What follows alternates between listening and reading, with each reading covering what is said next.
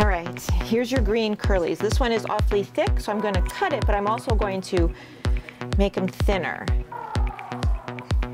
So here, you can take these and lay these in the front for your flower stems.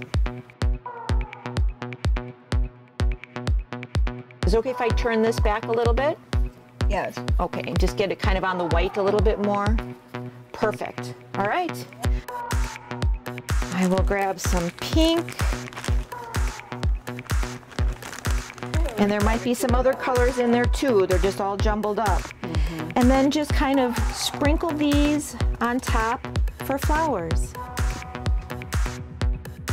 Right, so the next thing we do is when you're all done with your felt, we want to lay down a piece of that netting which holds the fibers in place. So I'm just going to lay it right on top, just like that. Is yours all done? Yes. It's beautiful. Excuse me for reaching over you.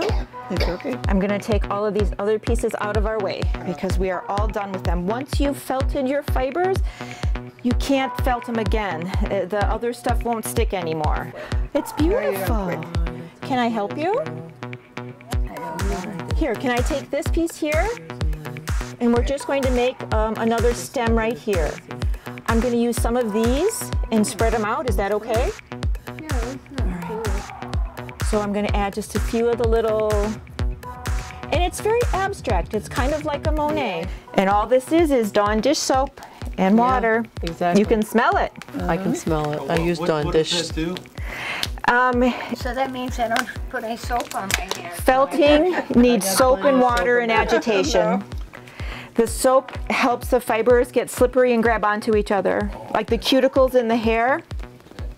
So it needs to be good and wet, so you probably need a little bit more. You could shampoo with Dawn? Yeah.